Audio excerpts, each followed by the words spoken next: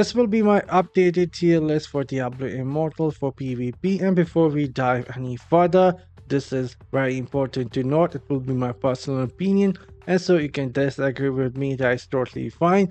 I would encourage you guys, let me know in the comment section down below, how would you guys rate each class right now for PvP, and I will be reading your comments. And now that is out of the way, another thing, if you don't know, this is my current BG season as a wizard.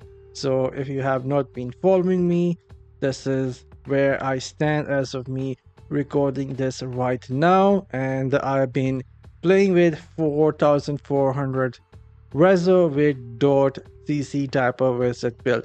Now that is out of the way, let's dive into the tier list itself, starting with the Barbarian. I think it won't be all that big of a surprise if I put Barbarian here in the S tier.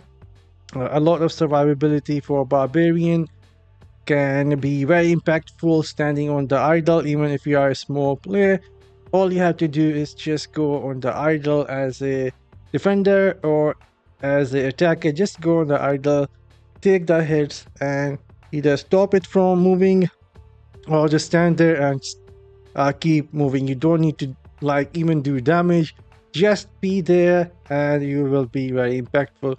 But Barbarian can do a lot more than that. It can pull the enemies towards itself and deal some huge damage. And there is a new Hota build for Barbarian that is dealing a lot of damage, like one-shotting. So a lot of stuff happening right now for a Barbarian, and it's a fun class to play as of right now in PG. Next we have a Monk. I don't think I have to say all that much again for this class. It did end up getting some buffs and new essences, and honestly the best build that I have seen for Monk right now is the one where the Monk is spinning something in its hands and coming at you and dealing some solid amount of damage, and it has like a lot of tankiness with that build. I think that is the best build right now that I faced from a Monk, and I would put this like in a C or B or between. If I would, if I could, I would put this in between B and C, but just to be safe, I'll put this in the C tier, even though I think Monk can be a bit higher than the C tier. Then we have a Demon Hunter. Demon Hunter can deal a ton of damage. It has few different builds available: the Strafe build, the Escape build, and the Summon build. And again, can go with few different builds, either with the dot or direct damage, and can be really annoying on the battlefield if the person knows how to move around and play with the Demon Hunter. But again, I will be putting this class in the A tier. It is by no means in the S tier unless it is played by a very big whale who is just hitting you and killing you on the spot. Then it gets really strong, but most Demon Hunter are not even close to that. Then we have the Crusader. Crusaders are strong, they can tank a lot, and they can provide some buffs. I would put this class like in between A and B, but I think I won't be wrong if I put this in a B tier right now, even though it can be really impactful. Other than being impactful, there isn't much happening. Like, I have not seen players having fun with the Crusader or that much like they used to before, when they were really strong with some of the buffs. Now they are not all that great, but still, like I said, I would put the class like B plus if I could, but this tier list does not allow, so I feel like it is like this. And then the next class is the Necromancer. Necromancer with the new gem Wolfheart got a bit more stronger with the dot build, a lot of survivability, borrowed time, red foam, dot. This class has been really strong.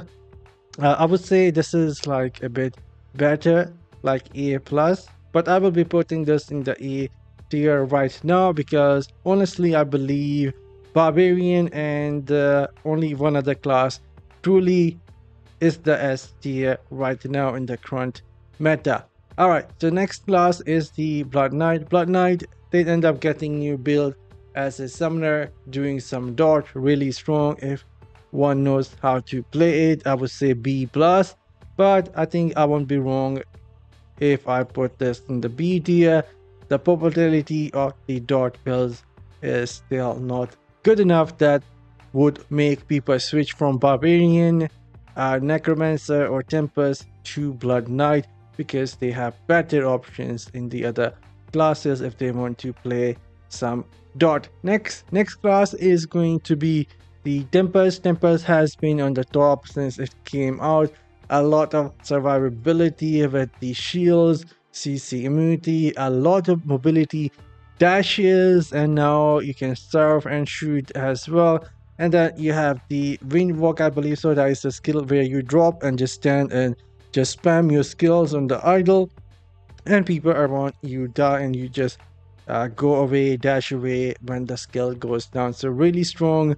On the top of that, the Zephyr or the summons that the Tempest has really fast speed of stunning the enemy. Once you hit them, you can stun log some plays really easy. So I truly believe these are the only two classes which deserve to be S tier. And then Wizard is just basically support. If you think you can play this class as a battle mage, that is not going to happen because right now you don't have any options on the wizard that can avoid the CC or crowd control effects, so you have to stay at the distance and play as a support class, providing some CC freeze, and you can also go and combine that with the dot. And I truly believe this is where the wizards stand. A bit higher, I would say again like B plus, but this is how my tier list looks. Again, this is my personal opinion after playing the season over 100 games. You guys saw my BG results, so this is my personal opinion. But let me know in the comment section down below, how would you guys rate these classes a bit different?